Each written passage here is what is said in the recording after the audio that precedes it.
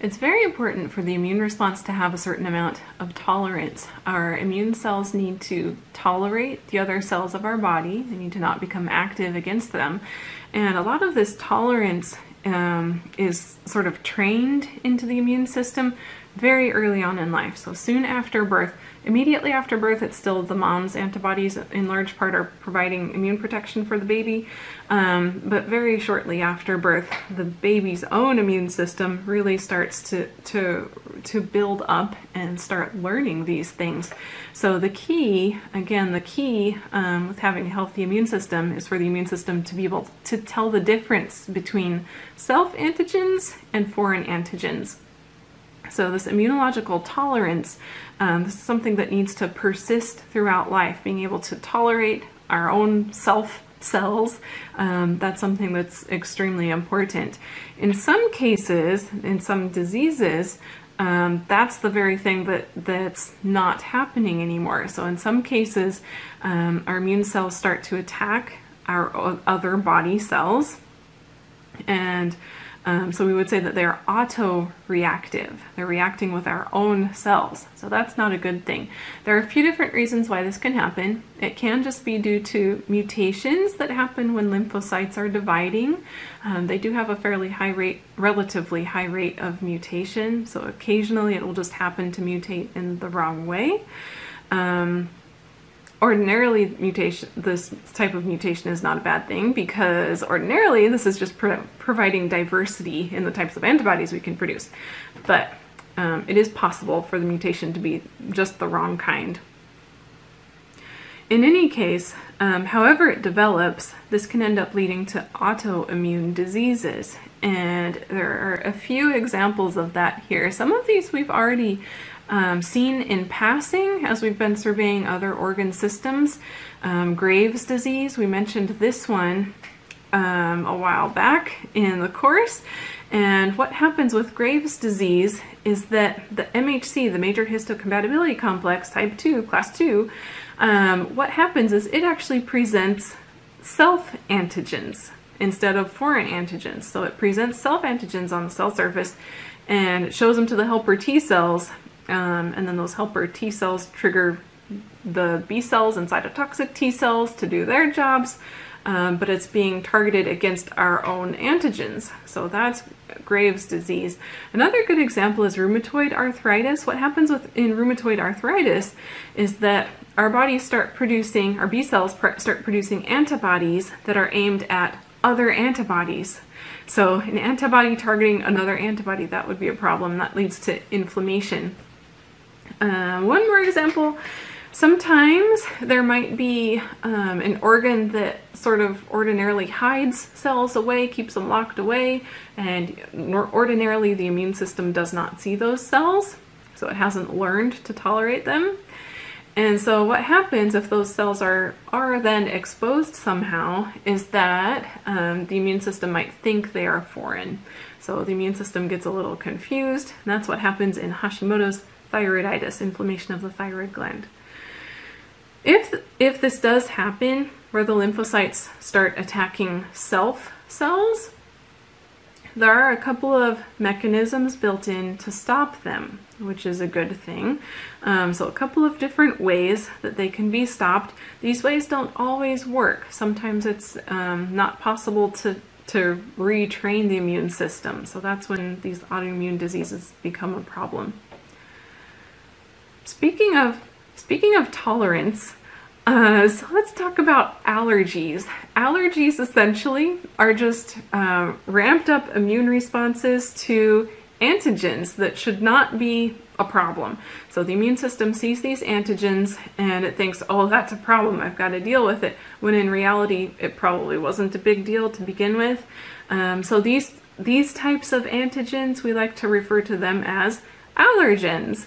Okay, so people who have allergies, essentially they have hypersensitivities to certain substances, and there are a couple of different types of allergies or hypersensitivities that can take place.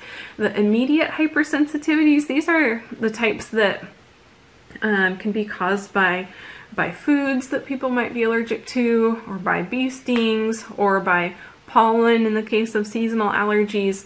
So this immediate hypersensitivity, it's called immediate because it happens very quickly. Symptoms develop within minutes, seconds in some cases, seconds to minutes, immediately after exposure. And the thing that's really mediating this type of allergy to happen is the activity of B cells. It's an abnormal B cell response.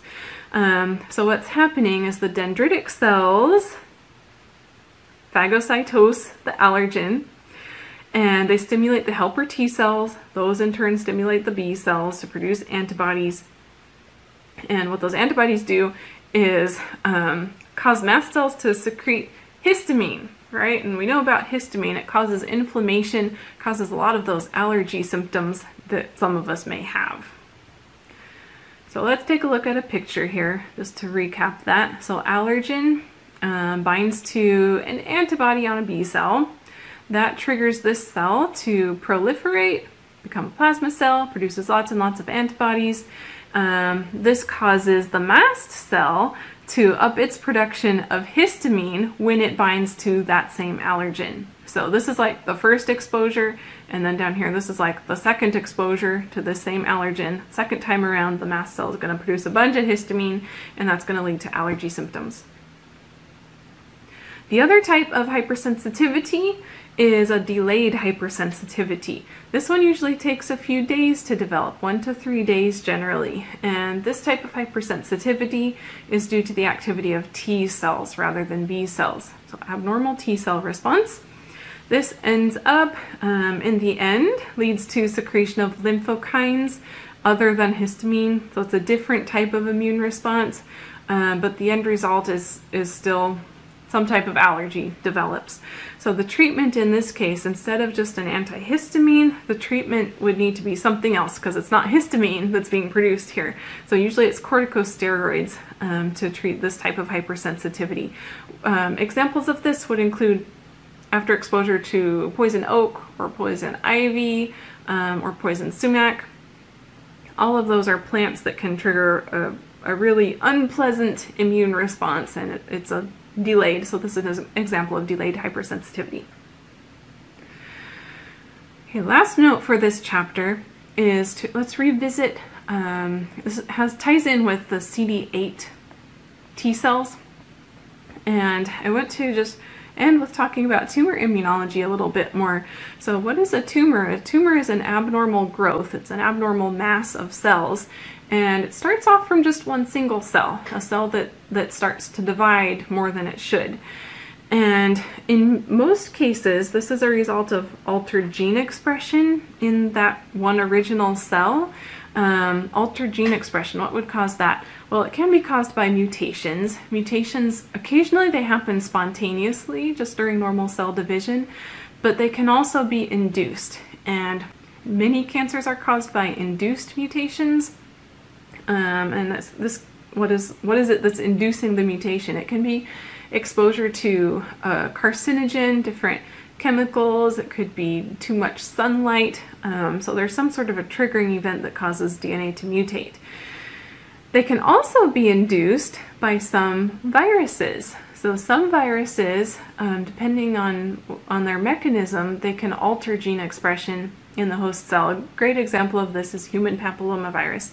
Human papillomavirus, what this virus does is it promotes cell division, kind of like intentionally. And so every time the infected cell divides, the virus is being replicated right there along with it. So these viruses promote cell division. This leads to formation of warts. Human papillomavirus, so genital warts. There are other types of papillomaviruses too.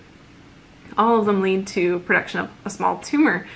And in a lot of cases, regardless of which of these mechanisms initiated tumor development, regardless, a lot of times these tumors can be recognized by cytotoxic T cells.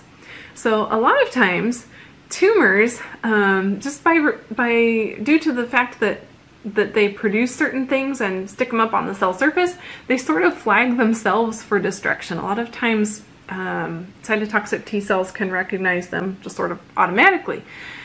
But there are some tumors that secrete substances to suppress immunity. And those are the ones that become a problem. Those are the tumors that can evade immune surveillance and end up becoming cancerous. So cancers arise ultimately when the immune systems are not able to do their job. They fail to stop the growth and the spread of the tumors. Since this happens occasionally, this is why it's so important to go through cancer screenings that are appropriate for your age and your family history. Screening for cancers, early detection is extremely helpful for having successful outcomes.